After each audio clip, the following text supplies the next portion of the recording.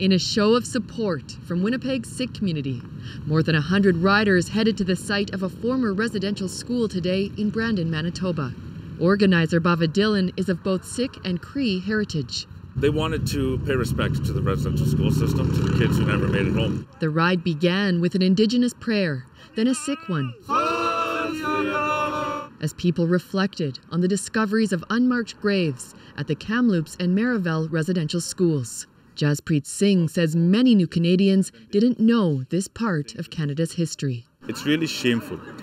By doing this ride, we might not make a big difference, but we are only trying to let the Indigenous people know that we know about the situation now.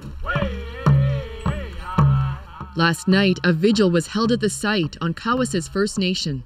751 lights, one for each reported unmarked grave. It's illegal under Saskatchewan's Cemeteries Act to remove a headstone, but Chief Delorme says it happened here around 1960 by a Roman Catholic priest.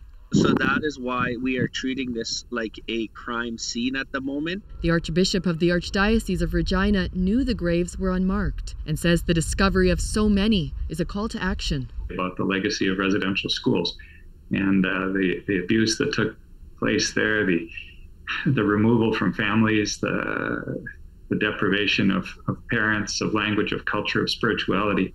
Back in Manitoba, Elder Raymond Mason followed the motorcycles by car, thinking of his own time in residential schools. And it just hurts me,